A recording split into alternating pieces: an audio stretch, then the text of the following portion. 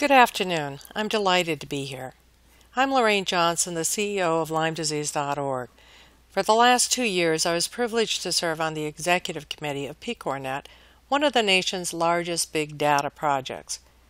PCORnet is a project of the Patient-Centered Outcomes Research Institute. And like the Institute of Medicine, PCORI was founded by an act of Congress. It has funded over 20 patient-powered research networks in an effort to transform healthcare.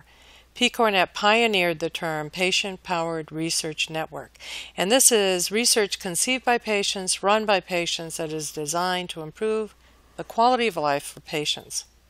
It is big data done differently by putting patients at the center, usually by using patient registries and research platforms. According to the Agency for Healthcare Research and Quality, a patient registry is an organized system that uses observational study methods to collect uniform data and evaluate specified outcomes for a population defined by a particular disease. Patient registries are uniquely suited for enrolling diverse patient populations, evaluating care as it is actually provided in real-world practice, assessing complex treatment patterns, and evaluating patient outcomes when clinical trials are not practical. For example, when you're looking at long-term outcomes from treatment, or where you're looking at complex treatment approaches like using multiple antibiotics. In November, LymeDisease.org launched the first national patient-powered research network for Lyme disease, MyLymeData, and I want to tell you why this is so important. You might have noticed that Lyme disease is getting a lot more press and government attention recently. There's a good reason for this. The Centers for Disease Control and Prevention recently revised its estimate of the number of people who contract Lyme annually from 30,000 to 300,000. And to put this in context, that's 6 times more than the annual incidence of HIV/AIDS and about 1.5 times the incidence of breast cancer. So that's incidence, the number of new cases each year. And this chart shows Lyme disease incidence, but it also shows prevalence, that is, how many people there are living with Lyme disease over time. So the left column is the years, and the incidence for each year is assumed to be 300,000, and the number of people living with the disease increases over time based on the percentage of those who contract the disease who remain ill. Nobody knows the exact prevalence. Prevalence reflects the number of people with chronic Lyme, those who do not get better after a short course of antibiotics. The National Institute of Health estimates this may be between 10 and 20% of the patients diagnosed and treated, and other studies suggest the number may be even higher. And as you can see, add those numbers up over a 20-year period, and you may be talking over 1 million people living with chronic Lyme disease. And this is a huge number of patients, even when you compare it to the number of people living with HIV/AIDS, which is estimated to be about 1.2 million. So it's a big problem. Not only that, but for every year that we do not address the problem and find a cure for those who remain ill, the number of people living with chronic Lyme disease increases. It brings to mind the old adage that ignoring a problem only makes it worse. And ignoring the problem also results in unnecessary human suffering and is costly. Chronic Lyme disease exacts an enormous financial toll on patients, the healthcare system, and society. A study out of Johns Hopkins by Adrian and Alcott analyzed inpatient, outpatient, and pharmacy costs for Lyme patients and found that these costs may be as high as $1.3 billion each year. And the study examined only medical costs, which unfortunately may be just the tip of the iceberg. This is because, as a study by Zhang at the CDC found, medical costs are a relatively small portion of overall costs. Loss of productivity is by far the largest cost of illness for Lyme disease, and the problem is that chronic Lyme disease literally stops people in their tracks and prevents them from living full productive lives. We surveyed more than 5,000 patients, And as you can see by looking at the top blue bar, 43% had to stop working as a result of Lyme disease, and this compares with about 6% in the general population. In addition, 26% were forced to reduce their work hours or change the nature of their work, and this cost is felt not only by the individual but by society and for a long time. Nearly half of the patients in our survey reported being ill for 10 years or longer. 24% reported that they were receiving disability payments due to the illness. So it's a big problem, but little has been done to address it, unfortunately.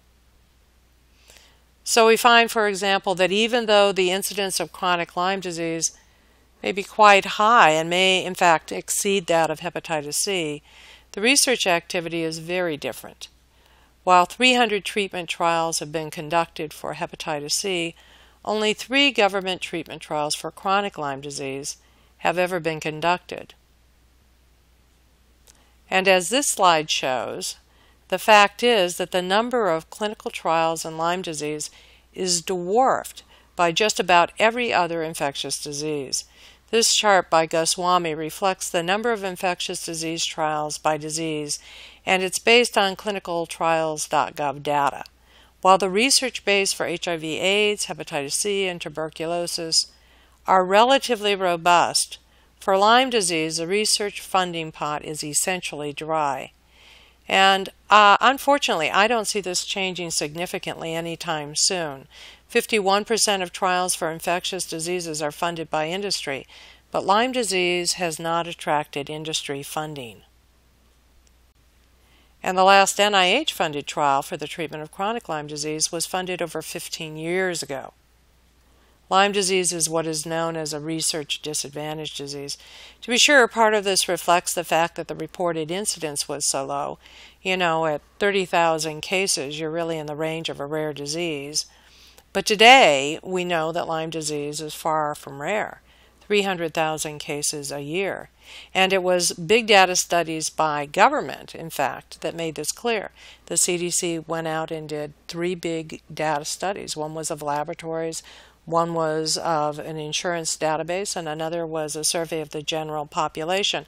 And from that, they were able to conclude that there are 30,000 cases of Lyme disease annually was way off, and that the actual number was more in the range of 300,000 cases a year.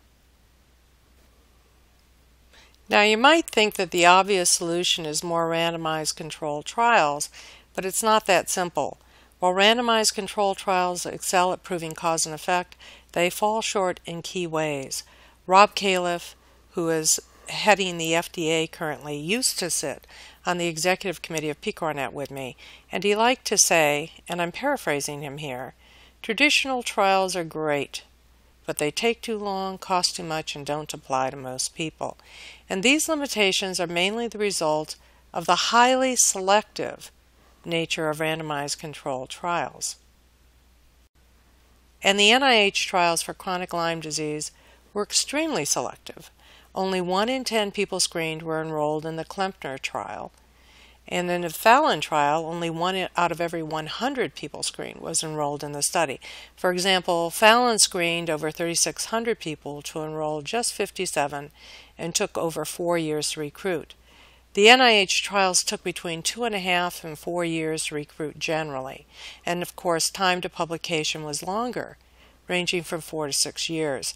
This is a long time to wait, especially for patients who are sick. And when you look at the number of patients screened out of the trial, you have to wonder how representative those select few who were included are of regular everyday patients. But this is how randomized controlled trials are designed. They are designed to be highly selective. Observational trials are the opposite. All of the people at the base of the pyramid are included, and my Lyme data is an observational trial. And there's another cost to consider that's not so obvious but just as significant. Since these trials are highly selective in screening patients, the samples may not reflect the clinical patient population, and the results may not apply to these patients. Traditional trials, in short, may exclude patients like you and me. Like these chickens, all patients are not alike. In fact, Lyme disease patients are very diverse. This is because ticks can carry many bacteria, viruses, fungi, and protozoans all at the same time and transmit them in a single bite. When we say someone has Lyme, we may be referring to a stew of pathogens. Treatment responsiveness may depend on what particular stew of pathogens this patient has. And small sample sizes may not accurately reflect diverse patient populations. For example, patients who are diagnosed early may have a different course of illness than those who are diagnosed later, or those with a greater severity of illness may respond to treatment differently. And average treatment effects can overlook benefits. Small randomized controlled trials tend to focus on the mean, the center line of this graph. And they miss the fact that some patients do better and some patients have no effect from treatment. To do the type of subgroup analysis that shows these different treatment responses requires big data. Kravitz describes the problem. It should be obvious that treatment effects are not necessarily the same for everyone. What may not be so obvious is that misapplying averages can cause harm by either giving patients treatments that do not help or by denying patients treatments that would help. And traditional research leaves the real world behind in other ways, too. It is simply not messy enough to reflect real-life patients and treatments. For example, traditional treatment trials typically measure only one treatment intervention for a short period of time. The NIH treatment trials used single antibiotics at a time, and the longest duration of treatment was 90 days. But many clinicians believe that Lyme disease is a more complex illness, like tuberculosis. It may require combination antibiotics taken for a couple of years, just as tuberculosis does. These types of complex or longer-term treatments generally aren't practical to test in traditional trials. And small treatment trials sometimes just can't get us where we need to go. The NIH treatment trials had sample sizes ranging from 37 to 129 people. However, as Dr. Gordon Guyatt points out, a key voice in evidence-based healthcare, to detect small to moderate treatment effects necessitates sample sizes in the thousands or tens of thousands. Chronic Lyme patients need answers that aren't going to come from small traditional trials. To get sample sizes in the tens of thousands, we need patient-powered projects, like My Lyme Data. Today, patients can help make that happen. My Lyme Data is the first national patient-powered research network for Lyme disease.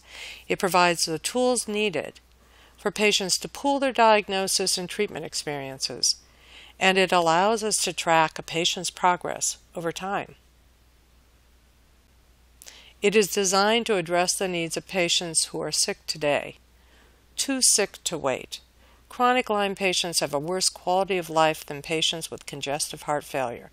Many can't work, many are on disability, many have lost their jobs, their families, their homes, and maybe worst of all, many have lost hope. Today's patients can't wait for tomorrow's research. They just want to get on with their lives. Lyme disease is an infectious disease, and like hepatitis C, we should be able to solve it. The problem is we're not trying hard enough. Today, patients have enormous power. They have a deep knowledge and understanding of their disease, and they have the most important research asset of all, their health data. Patients are experts with assets, and today patients can be part of the solution. And they are riding the wave of advances in technology that allow patients to pool their data to find answers. Even better, it is cheap, quick, and best of all, it looks at treatments patients actually receive from their doctors. So this is real-world research. When we analyze mass amounts of data, we can see disease patterns. We can identify subgroups like those in the blue circles on this slide. People who are responders, people who are partial responders, or slow responders, or non-responders. Why do some people respond to treatment and others don't? Big data analysis can help us determine which patients are most likely to be cured using standard treatment approaches versus those individuals who may need longer, more aggressive treatment.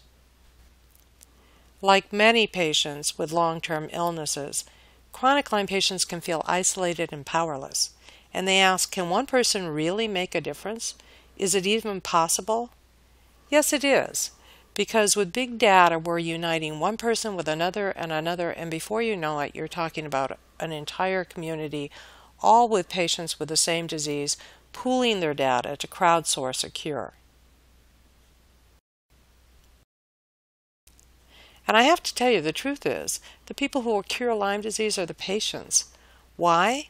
Because they care deeply, are dogged in their pursuit of health, and because they won't stop until they get it right. Patient-powered research, of course, starts with patients. For over 10 years, LymeDisease.org has conducted large-scale surveys with 5,000 to 9,000 patients participating to increase our knowledge of Lyme disease. 2 of our previous surveys have been published in peer-reviewed journals. Our goal is to establish a shared resource of patient natural history information and treatment response to accelerate research in Lyme disease. As Marty McFly and Doc Brown already know, the future is now. Patient registries and research platforms open a whole new pathway for research. They can provide descriptive information, they can conduct observational studies, they can create research-ready populations that help recruitment. They can collaborate in research-initiated randomized controlled trials, and they can even provide long-term follow-up for traditional trials. Big data and randomized controlled trials can complement each other today in ways that have never before been possible. I hope that it is clear now why patient-centered big data is so important to Lyme disease. We think that big data is a big deal and expect my Lyme data to be the largest study of chronic Lyme disease ever conducted. Now that might sound ambitious, but remember that only 55 patients completed the largest government trial, and that those patients were enrolled over a 3-year period. Today we are looking for patients, researchers, and clinicians to partner with in this effort. Our goal is to enroll over 10,000 patients. We already have over 3,000. We are walking into the future. Please join us. I want to thank you for giving me the opportunity to speak today.